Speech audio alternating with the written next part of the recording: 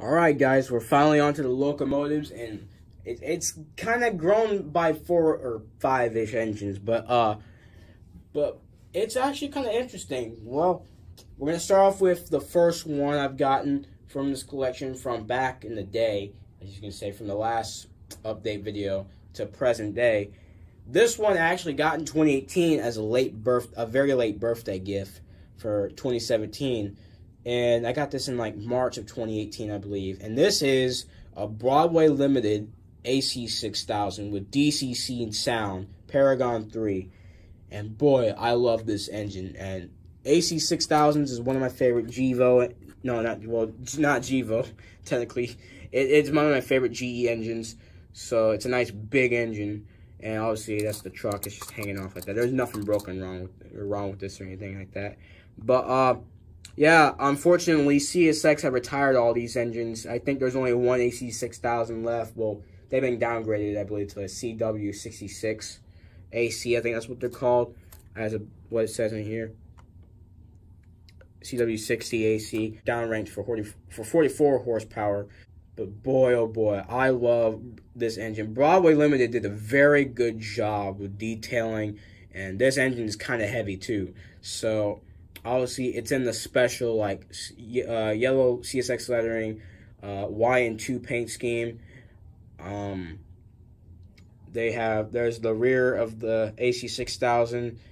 It's got the big radiator in the back, which is pretty cool. That's kind of why I liked it. I don't know, it's got a unique design. If you guys want me to do a separate review on this engine, I would. Just comment below, and I might do a review on this engine. But look at this engine. You gotta admit. I mean, Broadway Limited. If you do not own a Broadway Limited engine, save up your money and get one, and also take really good care of it too, because these engines got a lot of nice detail. I don't want anybody to break their engine. This engine and all Broadway Limited's engines are very nice. This engine, I believe, was like 320 something bucks. So it's expensive, but it's worth it in the end. Again, this engine has sound. Sorry about that. This engine has sound. Actually, no, let's put it over here. This engine does have sound. It's Paragon 3, which is Broadway Limited sound system that they have in their locomotives. Also, another special thing about this unit is this unit actually comes with a smoke unit. Yes, an AC 6000 with a smoke unit. You just take off the little. Take off one of these exhaust pipes, or the stack. I believe that's what's called, the stack. And you can just pour in smoke fluid through there, and it goes into the smoke unit. And there's actually a switch underneath the radiator. Let me put this little guy back. And there's actually, you take off the radiator in the back, you can actually see the smoke unit power switch. As you can see, that's the switch. It's off because I don't want to turn it on, because I don't have no smoke, and I don't have no fluid in the smoke fluid, or the smoke machine. So yeah, and I don't think it's safe to have it on when there's no smoke in it. But yeah, very nice model. I do recommend getting a Broadway Limited engine of any kind. They really make some really good models. I may get another one when I get the chance. For now, I'm gonna leave it as it is. I'm not really into weathering at the moment. So when I feel more comfortable with the layout, how things are going, I may weather this engine. But for now, I'm gonna leave it completely stock. I've actually ran this locomotive at K10s, and boy, it's really nice. It's a really nice sounding unit. So anyway, we're going to move on to the next unit. So for you older model railroaders that are interested in the older, like, locomotives and freight car ranges from, like, the back in the day and stuff, you might like this engine. This is a 1987 Tyco SD24 that I got at the train show in November of 2018. I got this engine for 15 bucks, which is pretty good, and it actually runs really well. Only thing is, I had to clean it a bit, and also I had to put new traction tires in it. But man, oh man, this engine is really nice. I'll tell you that right now. I mean, it lacks detail, but then it's an old engine, but it feels really nice. I'm not gonna lie, and it actually is a pretty nice engine. This is actually my first high hood purchase, to be honest, and I like high hoods. I actually thought at first this was an SD9, because I was wanting to get an SD9 for my layout. But it turns out, I looked it up. It turns out it's an SD24. But I'm like, okay, well, that's kind of even more interesting. I never predicted it getting an SD24. Not much I can say. Once I clean this engine up and put new traction tires on it, it runs like a dream again. I mean, when I mean a dream, what I meant to say was, it runs like it was new again. Obviously, this has like a little white spot on here. I think it's like a little scratch or something. I don't know how that got there, but the owner said to grease it or lube it up like quite a bit, quite somewhat frequently or occasionally. I can't remember, but like, because this engine, I know Tyco engines, they wear out pretty quickly, but they're really nice engines, not going to lie. But overall, I just like this engine. Again, if you want me to do a review on this engine, which I might no matter what, comment below if you want to see a review on this. Tyco did a really good job on this engine. Obviously, there's no number boards. Again, that's how many of the older model trains were back in the day. They usually lacked a bunch of detail. I don't know how to take off this shell for if I want to do any extended cleaning on this engine, but it's a B&O chassis, SD24. If I'm right, B&O actually did have SD24s. They weren't that common, if I'm right. I can't really remember. I remember seeing something about a B&O. I remember seeing a B&O SD24 online, and yeah, this engine is really bouncy too. It doesn't bounce when it runs, but like the suspension on this thing is crazy. But yeah, that's the Tyco SD24. Now this engine is actually an engine I got at the train show back in November of 2018, and this is actually a good engine I got for a really good deal. This engine right here is a Proto 2000 CSX SD60. Now, originally, I think it was like 40 or 50 bucks. I'm pretty sure it was like, I think it was 50. But then I ended up getting the price knocked down to 30. So yeah, I got this engine for 30 bucks. But yeah, Lifelike made in China. Really nice engine. It is heavy too, because like the Proto 2000s, especially the early ones, had quite a bit of weight in them. This one actually has a DCC decoder in it. I bought a DCC decoder, a Digitrax decoder. I think the decoder is a DH123, I believe. I got the decoder, it was like 17 bucks. Pretty good deal at the train show. This engine actually came with no couplers, but I was like, I'm going to buy some KD couplers and put some on this engine because I was eager to run this on DCC on the K10's layout. The lights work on this engine. Everything runs fine. But when I put DCC in it, I think I need resistors for the light because the light no longer comes on. So, but I'm not really too concerned about that as of for now. This engine is a really nice model, not gonna lie. It's really nice. The handrails right here, they're loose. There's actually a little figure inside the cab. Proto 2000 usually does that. And actually, you can tell, I believe this is the AC radiator fan, AC fan, or fan grill. And you can actually, these are actually see-through, so that's pretty unique. I like that. These handrails were loose, and they came like that. Not much I can do about that. And actually, it kind of got even worse when I ran at K10s.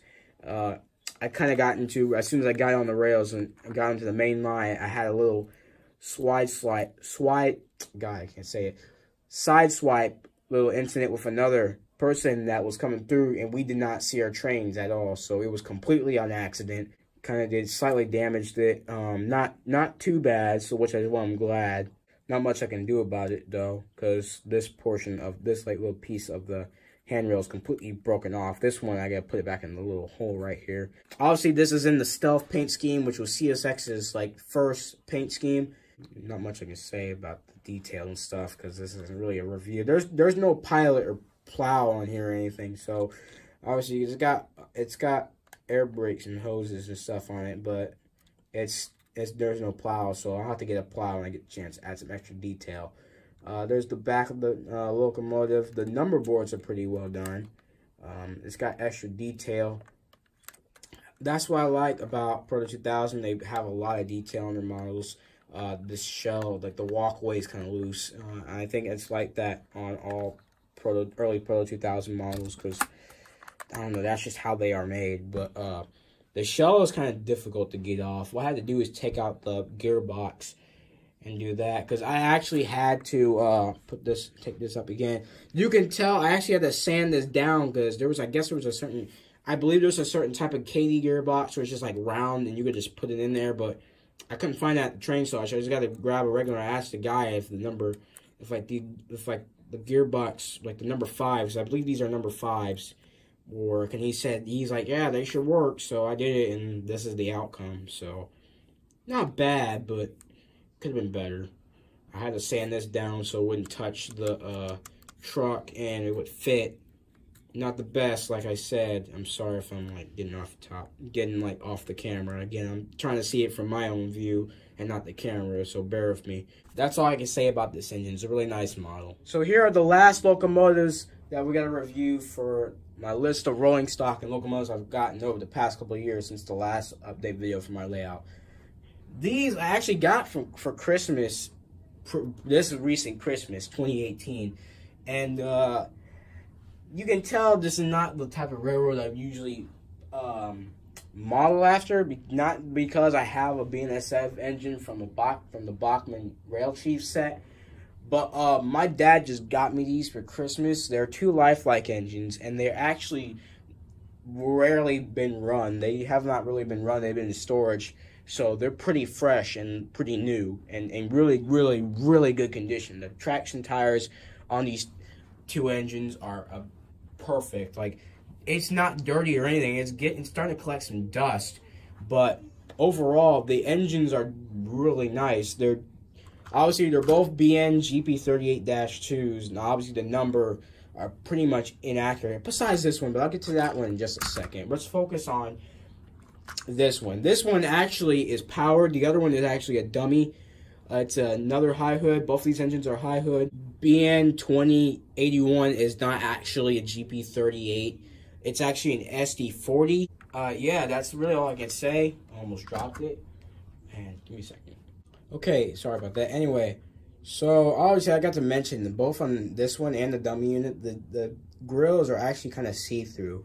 There's nothing inside of it, obviously you'll see the motor. Actually, no, but this actually is a pancake motor. The motor is in the front of the engine. This engine does have working lights and all that stuff. Pretty nice engine. And also, you can notice I have an Easy Mate Mark II coupler on it in case I want to run it with my other engines. This one, actually, I still have the horn hook coupler on the back. I know you guys are probably thinking, I thought I hate horn hook couplers. God, I can't speak. But actually, the reason why I kept the horn hook couplers is this, because this locomotive has it too. I'm going to run these as a pair, and they're stuck. There we go. Now, we're going to get onto this one. The number for this one, well, actually, before that, obviously, same engine, literally the exact same thing, except it's a dummy and it's lighter, and the number is 8102.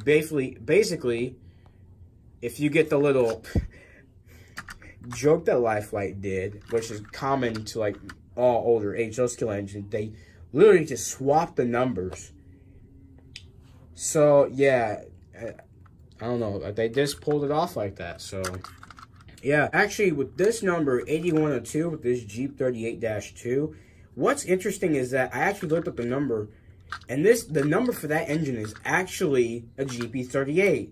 Only inaccuracy part of it is that the GP38 is actually a low hood and it's not a high hood. So yeah, and the only high hoods I know being had were like their older units, like the Jeep and SD9s, and yeah, that's all I can say.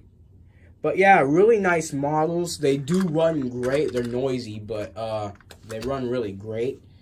What I want to do, honestly, I want to see if I can put DCC in this engine. Now, I know I heard it's complicated to try to put a DCC in these older engines besides older Athearn engines, but these things are so old and they're not really common to use to put DCC decoders in them. So it seems, I heard it's gonna be pretty difficult to do. So yeah. Anyway, that's it with these engines.